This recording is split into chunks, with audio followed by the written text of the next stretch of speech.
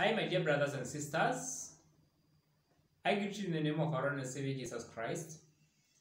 I'm here to report about a vision that God had given me last month about the condition of His servants and the fate of everyone who just trusts on any servant of God, no matter whether he comes from the devil or he comes from God. And that is the danger. We are coming to discuss about it. As I was praying, I found myself in a field. In this field, there was a tank that had been held up in some, like, that was raised with posts, like 5 meters.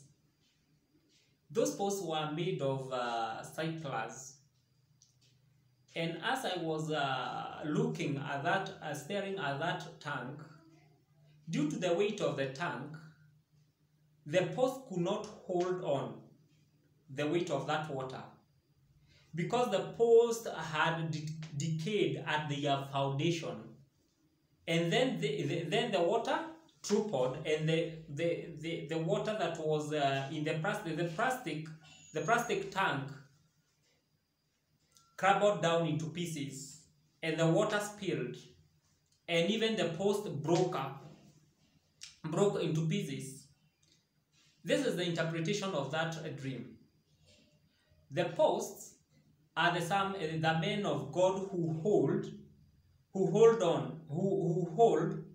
the faith of many people. But so many people have put their trust in the so-called men of God without even asking God a question. Does this servant come from you? Is this servant come from you? There are even people who attend the church just because of the mere fact that that church is near to their house. There are people who just attend the church because that man is handsome, that woman who leads that church is beautiful. But let me tell you one thing. That is the work of the flesh. The water represents the faith of so many believers who after discovering that the servants who preach among them, or who preach to them, the servants of the so-called men of God, apostles, prophets, evangelists, pastors, their foundation was built on a quicksand. They didn't have Jesus as they professed with his mouth. It was just the work of honoring God with their lips, but their hearts had distanced themselves with the Lord. Then they would crumble and give up because of the betrayal, they could not withstand the betrayal, they could not withstand the disappointment and the unbelief that this called man of God was using demons. He is only doing theatricals. There are so many men of God who are even in prosperity gospel. Prosperity gospel, day in, day out, January up to December. But they have got nothing to do. They have got nothing to do with the people of God. This is the danger. This is the danger. If now they have got nothing to do with what God called upon them, why do you really have to follow them? Because they are not anointed, and they are not anointed. Some of us are lost because of putting our trust to where it does not belong. We should trust God, not put your trust in men. Reason, people. The fact that you have been betrayed, the fact that you have given up, you feel disappointed. Some problems are misfortune of our own making. And this is what I'm advising you.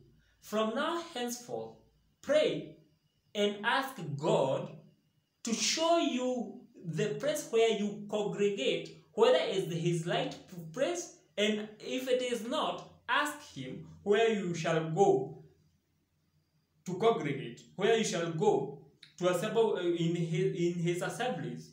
The church, the Bible believing church. Remember, being a Christian is not only being a hearer of the word, but the doer of the word. Do you get it? So that is what I'm asking you. Kindly stop preserving your or infusing trust in a man of God, in a mere human, in a mortal human. Infuse your trust on Jesus. This is why so many people their faith is crumbling down like that tank that had to fall, because the supporting poles, which are the servants of God, they are not there to hold you. They are there because of your wallet. They are there because of your pocket money. They are there because of what you give me. You give them. They are there because of receiving. They are there because it's business. Stop excusing yourselves from trusting God.